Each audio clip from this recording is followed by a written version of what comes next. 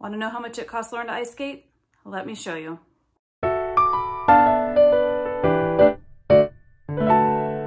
All right, so you want to know how much I pay for Lauren skating. Now I know this is not your job, but I made a PowerPoint presentation, so don't make fun of me. It's the best I could do. I'm not very good at video editing yet. All right. So the cost breakdown for practices only. This is not including like special classes like spins or jumps or yoga for that matter.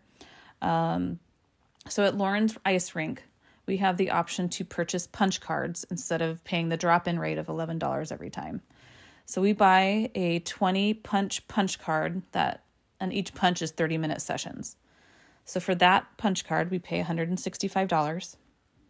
And we do 1 hour of ice time every day. So that's about $16.50 per day. If we were to do the drop-in rate, it's $22. So we are saving quite a bit actually over time. Lauren also gets 30-minute private lessons. Each of her coaches charge $40 per session.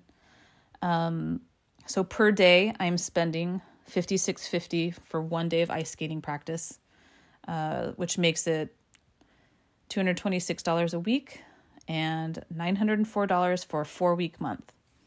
I didn't even know I was spending that much until I did this, so I'm surprised at myself. Anyway, for your low to mid-level skaters, this is kind of the cost breakdown of other stuff. Of course, skates is in this.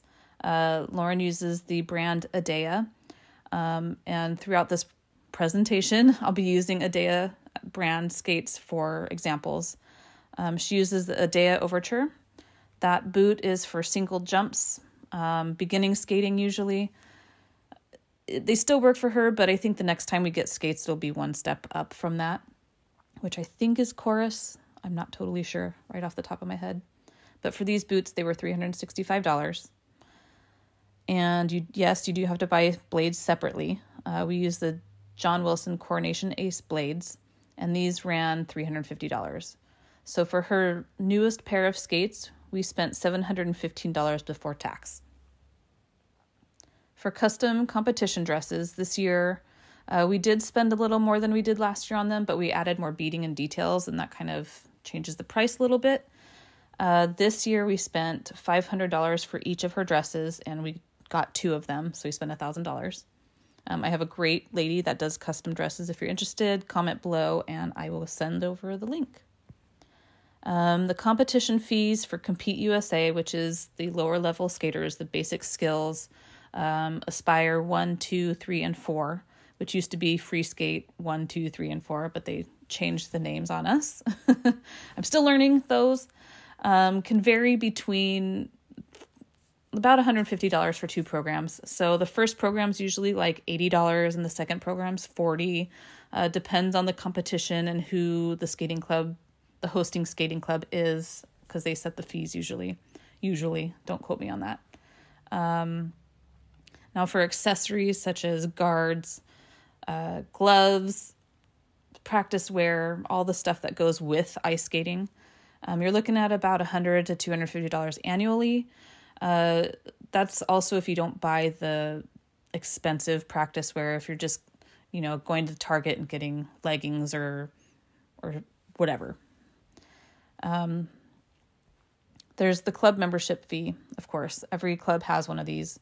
The basic skills ones is a little bit cheaper. They're about $35 to $50. But when you get to the higher levels, beginning, usually with pre-preliminary, it can get up to $150 to maybe $200, depending on the club also.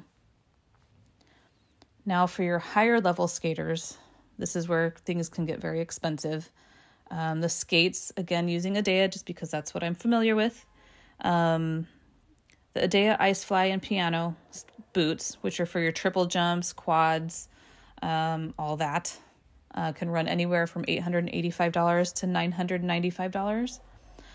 The most expensive pair of blades that I could find using Google, I don't even remember the brand, I just was looking for the ones that were most expensive, were just under $800. They were like $785.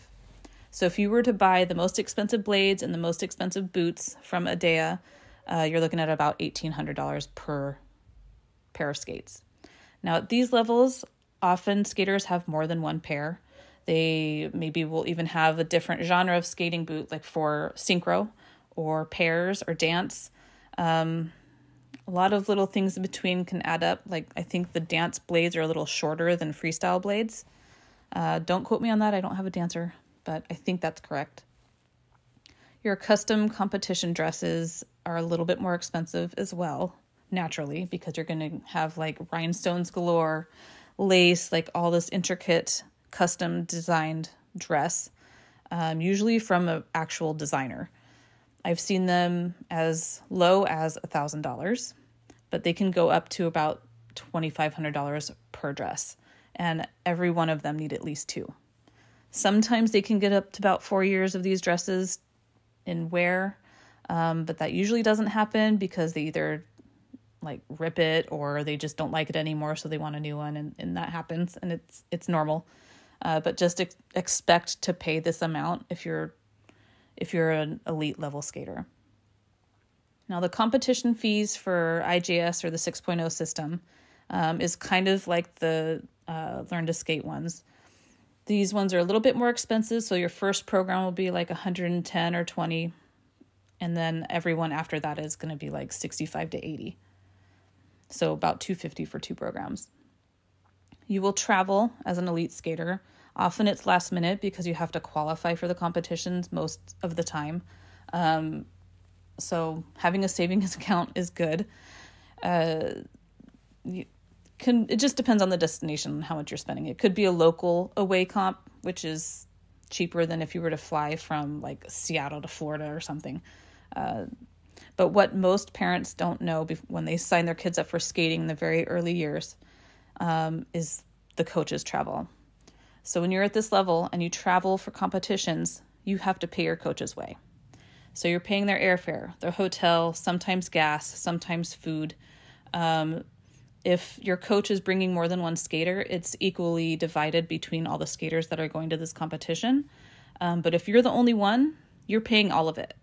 A lot of times coaches will make exceptions, like maybe they won't make you pay them for gas or their food or anything, but you do have to usually pay for their airfare or a portion of it.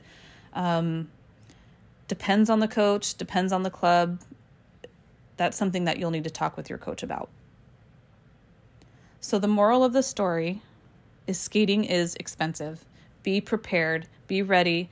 Lauren loves it, so I'm budgeting way ahead of time to make sure that I can afford all these travel trips for competitions when she gets to the higher levels. She's still in a lower level, so I'm still learning, but I was also a skater myself, so I'm somewhat aware of what goes on behind the scenes more than maybe somebody that doesn't have any skating experience.